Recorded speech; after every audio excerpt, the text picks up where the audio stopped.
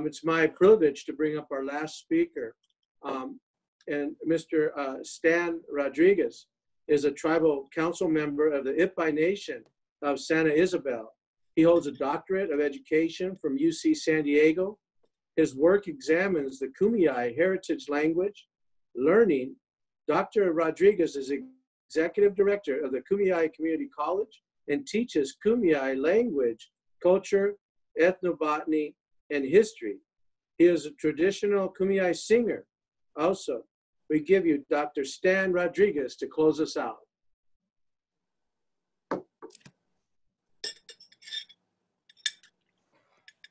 Okay, Penyama, Tipe Cham, Stamina Chuhina, Makopai, Wuskanan. Bele Hilikue, Awu, Yashkal, Kuslawat Pi. Good afternoon, everyone. My name is Stan Rodriguez. I'm an Ipai Kumeyaay from the Santa Isabel Reservation. And first of all, Assemblyman Ramos, it's good to see you. Thank you for sharing. Thank you for sharing your song. And when you were talking about the mountain sheep, with our people, we say that the mountain sheep is an animal that teaches us, because the mountain sheep lives in a place that there's very little food, very little water, and it teaches us how to overcome adversity, how to be strong. So Khan, from the bottom of my heart, thank you for sharing that part. For the rest of the speakers here, I just want to say it's been an honor to listen to all of you, and many of you, I've known you for many years, some of you since I was in my early 20s. And I'm not going to say how old I am, but it's been a while. So thank you all for sharing. And I just wanted to talk a little bit about Father Sarah and the missions and what the statue means. And if you look behind me, you see a engraving of when my people, the Kumeyaay people, attacked the mission in San Diego and killed Father Jaime and 2 other people. And there were reasons for that. So to talk a little bit about that is to talk about, what happened here in the Californias. So the version or memory of Father Sarah has been this romanticized fallacy of him bringing God to the people. And just those words in itself denote so much. I mean, it's such a negativity for our native people. They're saying that we're not even human beings, that we had nothing before they came. And that is a total lie. But let's examine what actually took place. So when Father Sarah came, he wasn't the bringer of all this. And when we talk about the missions, as Kutcha was talking about, it goes back over 200 years before he even came to the Californias. And it started off with what was happening in Mexico. Well, what was happening in the Americas? There was an invasion by Spaniards. And I think it's important to note this. The Spaniards did not defeat the native people. It was native people fighting other native people. They were the ones, they were playing one side against the other. So they toppled the Aztec, the Inca empires. And what they did was they saved the nobles. They saved some of the nobles. And what they did was they gave orders to the nobles, and the people who were under them, they were used to carrying out the orders of the nobles. But instead of the resources going to them and back to the communities, it went to the Spaniards and then to Spain. So this kept going on and on until uprisings took place. And the first one was a Mixta uprising in Mexico, and this was from 1540 to 1542. And this pitted the Kashkan people against the Tlaxcalan and Aztec people that were now fighting with the Spaniards. So that lasted for a couple of years, but then another uprising took place. It was a war. And this war lasted for 50 years. And this was the Chichimeca War up in the northern provinces of Mexico. And what happened was the Spaniards almost lost the war. It got that bad. But in 1584, the bishop of uh, of the bishop of Guadalajara, he came up with the idea. He called for a Christian remedy, and this started what was to be known as a weaponizing of Christianity. So what they were going to do was they were going to come, and they had 200 years to perfect this before Father Serra came into the picture, of they would go into indigenous communities. And one of the reasons why that the Chichimeca War, the Spaniards almost lost, was because of what they had was, it was decentralized governments. So, and the people were very mobile, moving from place to place, just like our peoples here in California. So they had a difficult time with them. They couldn't just take over a city and take over the people. So this is how they were going to do it with the missions. They were going to pull the people in, subjugate the people, teach them rudimentary skills, teach them the Catholic faith, and they were going to, like I said, teach them rudimentary skills in anticipation of Spanish colonists arriving. So when Father Serra came into California in 1769, one of the things that the Spaniards were concerned about was incursion by both Russia and England. There was a lot of trapping that was done by Tlingits from the north that were coming down for otters. So the Spaniards were concerned, and they wanted to build up their outposts. They initially wanted to put a mission up in Monterey. They wanted to skip San Diego, but they decided that was too far of a jump from Laredo. So they went to San Diego instead. That first mission in 1769 was put right next to a very large Kumeyaay village called Kosay. Some people call it Kosoy. It means the dried place. So what happened was the soldiers, from the beginning, were molesting women, children, and the way that they did this, the way that they did these things was, hey, the way that they did this was they would take the children. When they take the children, the women would follow. And when the women would follow, the men would follow. So they would put the women and the children, they would separate everybody. It was much easier to control the people. Like I said, they've had over 200 years to perfect this model.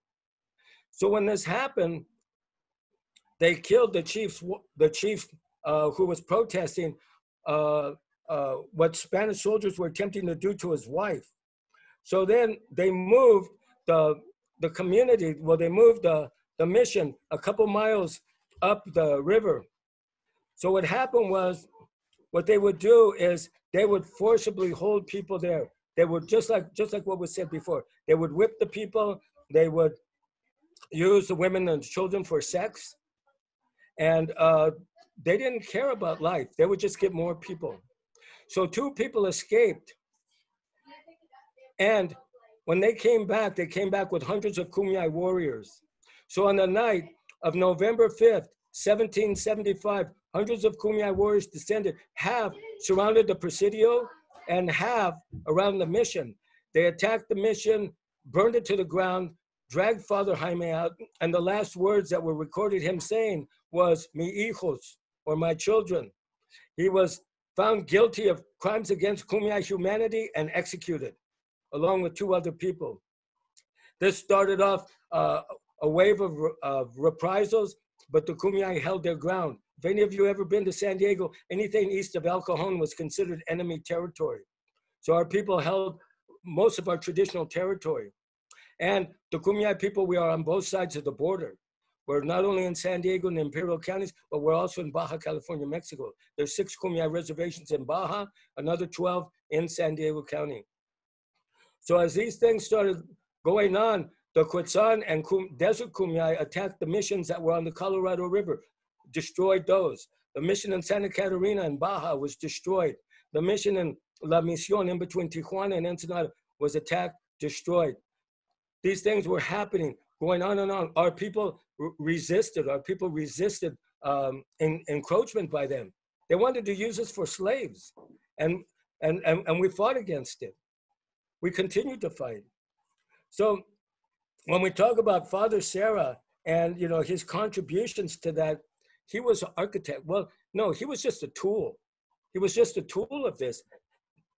And, for him to be cantonized, I was there up north in the Bay Area when many of us natives were there at that meeting, and we were against that. We were against that. There were a few that were for it, but they did it anyway.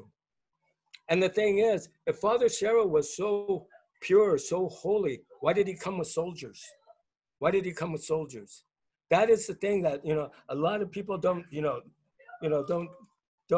really understand. And people, get mad about, hey, these statues are getting toppled.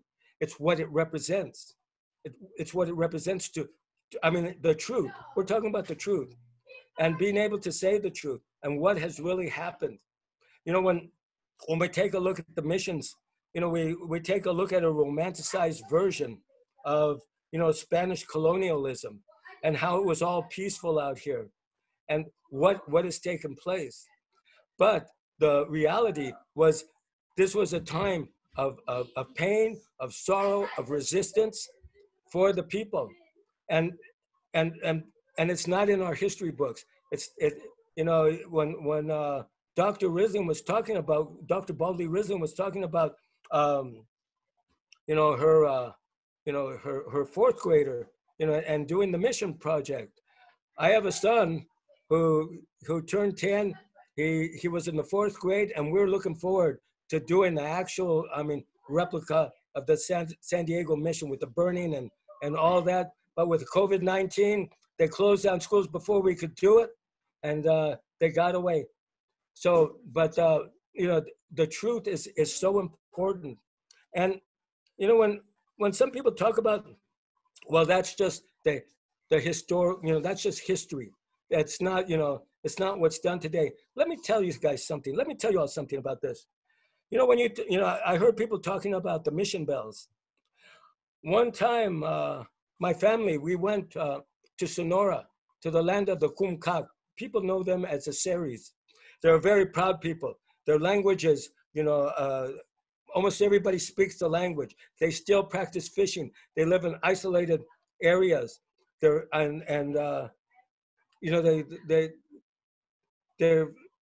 just an incredible group of people.